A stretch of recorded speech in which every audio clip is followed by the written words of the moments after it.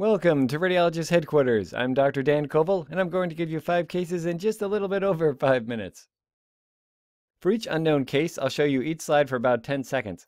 At that point, you can pause and examine the images further if you'd like. Then I'll review the findings, reveal the diagnosis, and move on to the next case. We only have 5 minutes, so let's go. Case 1, slide 1 of 2.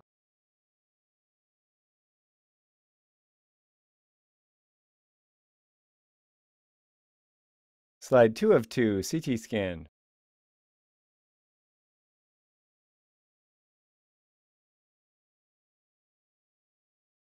Alright, so we're looking at an image of the right upper quadrant. Here's the liver. And you notice that there's this marked posterior acoustic shadowing here, complete darkness. And there's also some echogenic material here. And you may wonder at first, are we just looking at physiologic bowel gas at the gastroduodenal junction with shadowing? Well, gas will shadow in a much more hazy or dirty fashion, not this complete darkness of posterior acoustic shadowing, and that's due to ring-down artifact. This is actually a gallbladder completely filled with gallstones, yielding the wall echo shadow sign. And you can see that sign. Here's the gallbladder wall. Then you have these echogenic, jagged echoes corresponding to the surface of the gallstones, completely filling the gallbladder. And then you have the posterior acoustic shadowing, so the wall echo shadow sign. And that's something to be careful of because when the gallbladder is completely filled with stones, it can sometimes be harder to see because it's almost completely shadowing out. So just look for that complete darkness of posterior acoustic shadowing, not typical for the hazy, dirty shadowing of bowel gas. And this patient also had a CT scan. Notice how the gallbladder is completely normal on CT in this case. I put this in here to trip you up a bit, but also remind you that most gallstones are not visible on CT scan. It's only the calcified and the gas-containing gallstones that you'll see on CT scan, sometimes also the very densely pigmented stones. So just be aware of that. All right, next case, case 2, 76-year-old female with ovarian serous adenocarcinoma, slide 1 of 2. Slide 2 of 2, CT scan.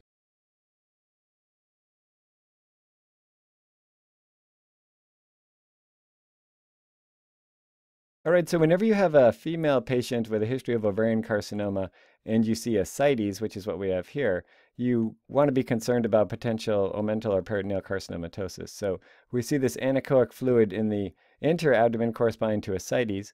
This echogenic haziness anteriorly just is artifact, that's reverberation artifact. And notice that there's this lobulated, solid-appearing mass-like region anterior to the bowel. Here are some bowel loops posterior to that area, these fluid-filled areas. And when we add color Doppler, there's actually flow within it. So this is very suspicious for omental carcinomatosis. The patient also had a CT scan confirming the diagnosis. Here's this globular omental carcinomatosis we see anteriorly, and again the ascites. So this was metastatic serous adenocarcinoma with omental carcinomatosis. And this is a typical metastatic pattern for this type of ovarian cancer. Mucinous cystadenocarcinoma will tend to metastasize with the pseudomyxoma peritonei pattern, where you might get scalloping against the liver. But you can also get carcinomatosis with that diagnosis as well. All right, next case, case 3, history of trauma, palpable lump in the left scrotum, slide 1 of 2. Slide 2 of 2 with color Doppler.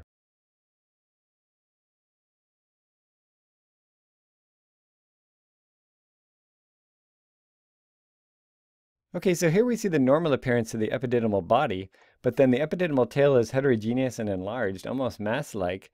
There's also some trace fluid there, a small hydrocele, and then there's the normal left testis partially imaged. So whenever you see an epididymal mass or an area of heterogeneity, you want to add color Doppler imaging, and you see it's extremely vascular. And given the history, and the patient also had fever, this was focal epididymitis involving the epididymal tail. So in general, epididymitis usually starts at the tail and then progresses to involve the body and head. And it can occur after trauma, just due to the trauma itself causes a form of epididymitis, but then you can also have superinfection. So this is post-traumatic focal epididymitis. Case 4, slide 1 of 1.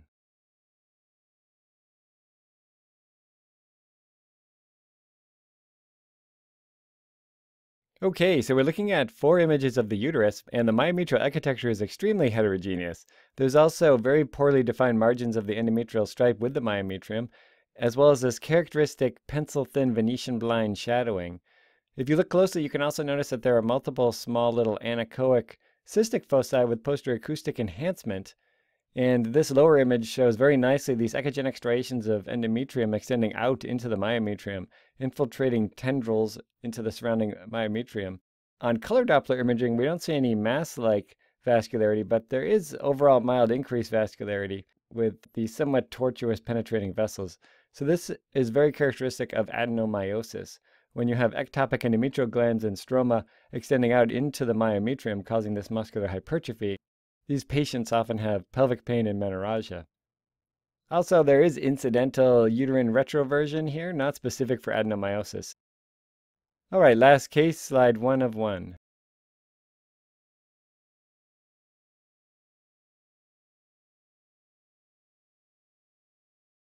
All right, we're looking at images of the right kidney, and there's hydronephrosis here with dilation of the collecting system. So whenever you see hydronephrosis on ultrasound, you do want to try to find the cause. And in this case, we see an echogenic focus within the proximal ureter at the ureteropelvic junction, causing posterior acoustic shadowing. There are calipers on it showing a measurement, so that's how you know it has to be real. And this is right hydronephrosis caused by an obstructing proximal ureteral calculus.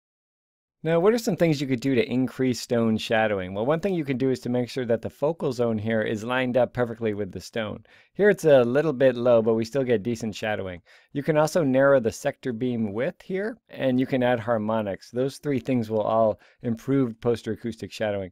Something that's a bit more labor intensive that you can also do is switch to a higher frequency ultrasound probe, because as you increase frequency, you increase resolution but decrease beam depth penetration, increasing shadowing. On this right upper hand image, you see that there's this colorful artifact overlying the stone, and that's twinkling or twinkle artifact that occurs when you add color Doppler imaging to a highly reflective interface like a renal stone. And there are also techniques you can use to maximize that artifact as well. You can again manipulate the focal zone. So unlike posterior acoustic shadowing, instead of lining it up directly with the region of interest, you can actually move it distal to or posterior to the area that you're trying to maximize twinkling artifact. We didn't do that in this case because it wasn't necessary, but that's a technique you can use. Also, you can increase the color Doppler scale, which is this number here. That's also known as the pulse repetition frequency. That will maximize color twinkling artifact. And for those of you who only believe things when you see it on CT scan, this patient did also have a CT showing the right hydronephrosis, the perinephric stranding with a stone here in the proximal right ureter. All right, that is it for 5 cases in 5 minutes, ultrasound number 2. As always, you can subscribe to Radiologist Headquarters on both Apple Podcasts and YouTube, where reviews and comments are appreciated. Visit us at radiologisthq.com for additional info and to follow us on social media. Thanks and have a great day.